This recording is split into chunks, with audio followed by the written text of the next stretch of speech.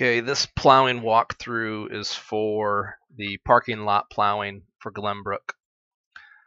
Many of you who are watching this have plowed this account before, but I feel it's necessary to highlight a lot of things in this video, just to be clear again as we approach winter. So this account, over 2 million square feet of parking service. We have 4 payloaders and 2 skid loaders that service this property. On a nice 1.5, 2-inch snow, I think we've plowed this and gotten it cleaned in 4 to 5 hours. So if it's empty, if the place is empty, it's a nice quick plow. So Glenbrook Mall, this is obviously on Coliseum and Coldwater. I'll probably outline the property boundaries here just so everybody can see them. You have a cutoff line between Sears and the mall. 2 separate accounts. We do both, but they're separate accounts. The mall encompasses, on this north side, these parking lots and entrance. We do not do the jeweler, so do not plow the jewelry store.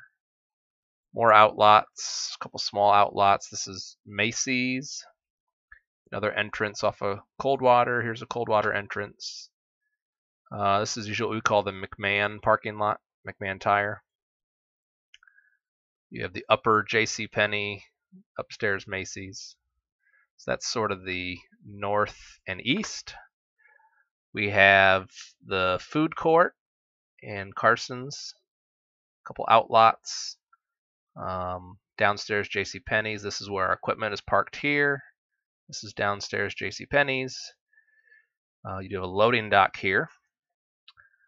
We have the main or small Carson's lot, and then the lot on the west actually cuts off right here. So what I'm not highlighting here is actually Sears property, even though most people park here to go into the mall. It's actually Sears property. And then, of course, part of the whole account too is this ring road entrance, another third entrance. This ring road that goes all the way around the mall.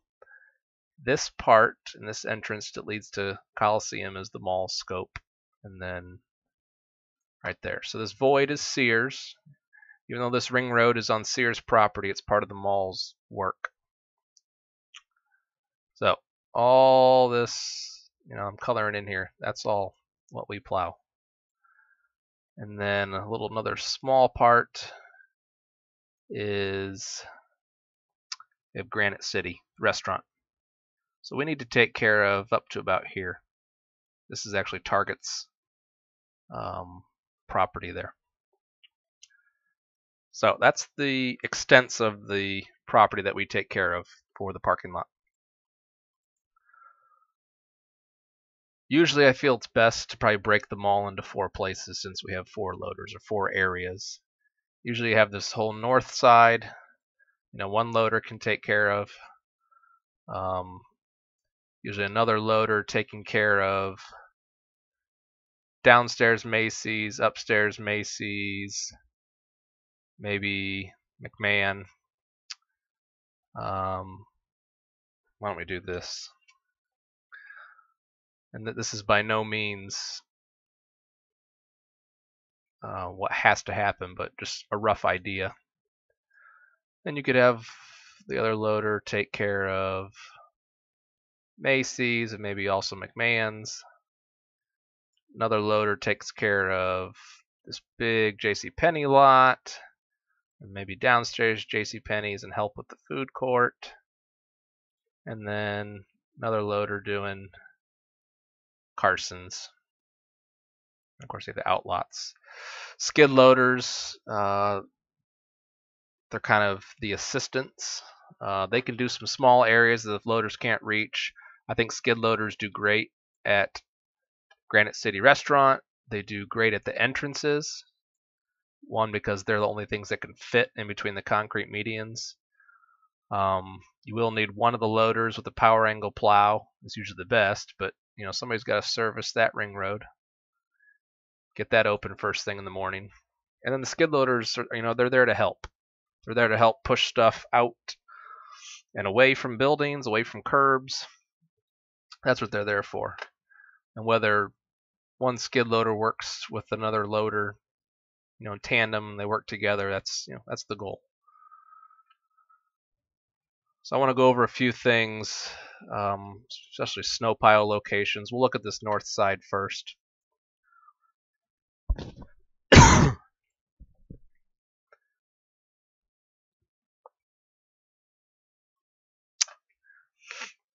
So the north side, what's preferred is all this snow gets pushed east. It's not always possible, but it's preferred. These islands up close to Barnes & Noble, this is the nice detail stuff that a skid loader should be doing. Loading dock here. Of course, there's a loading dock with overhead garage doors here that security will open. This employee parking lot. It's really nice to have all this snow pushed and just stuck right beyond the property line. Since we do both, I don't think it's a big deal. But having a pile here is nice. Big sort of row pile here. A pile here, probably for this upper lot. And that's what it needs to be for piles on this north side.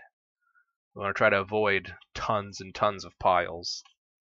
Of course, sidewalk crew will be there servicing all the sidewalks. But just remember, since we have these large loaders, we got to get this snow out of the way. It needs to be out of sight, out of mind. Macy's on the east side. In the past, we've done a big pile here in the middle. It really needs to be avoided if possible. And if we can plow this whole lot and take that snow up into this small parking lot with a box, that's what needs to happen. This is the high side of the parking lot here, so I like to avoid not piling snow here, because what inevitably happens is it starts to melt at some point and the runoff happens.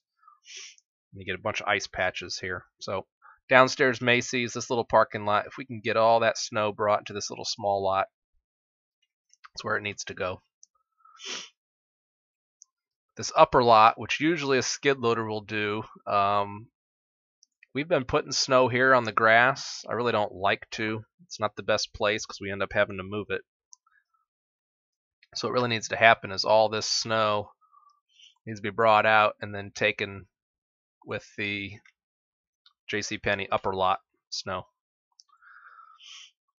So this is JCPenney's upper lot. This whole big lot, empty, really easy lot. You got employees that park here first thing, but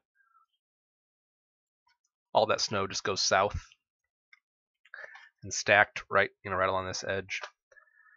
This sort of empty parking lot plus McMahon's, just a pile somewhere in the corner around McMahon's. Maybe bring the snow out here. That's all it really needs to be.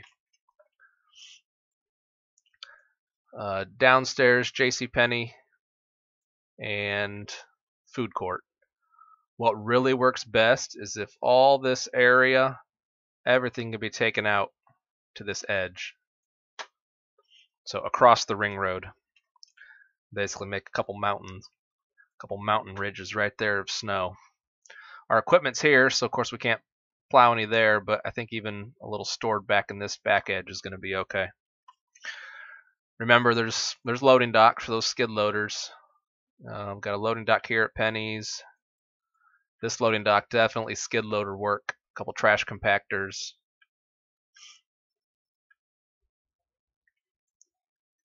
Upstairs, Carson's. Usually we end up putting a snow pile, I think up here, a really small one, just to take care of this lot. And then the back of the mall, which remember, this is really the cutoff line. Everything else is Sears.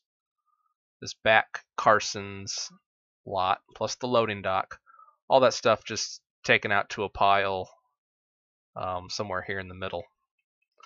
I think there's a drain right in this area. You can see the pavement's kind of messed up. So if we're stacking snow right here near the drain, not on it, but near it, that way when it melts, it's not running all over the place. This is the big main loading dock for the mall, for the small stores. So this needs to be cleaned if snow ever gets underneath there. And then, of course, the ring road and entrances. Those are kind of self-explanatory, but just wanted to speak on those real quickly. The main consideration when plowing too is understanding what opens first and what parking lots are needed first. You know, Macy's employees, I think there's a blue line painted on the pavement about in this location. Those are employees, they're there first. JCPenney, these are employees, that's where they park and show up first. Carson's, not really sure where they park. I think some employees park right there. Then out front, it's kind of a mix. You know, this should all be visitors, customers, but I think some employees do some parking out in this area. It's whatever they're approved to do, but you know, as we're plowing, you'll have to watch to start to see people show up if you're not getting to an area quickly enough. But obviously the core of it for visitors, you have everything internal of the ring road. You know, that's what gets used first by customers. All these outlots, for the most part, are afterthoughts. Really the only outlots that get used quite a bit would be this one in front of Barnes & Noble, and then part of this one in front of Macy's.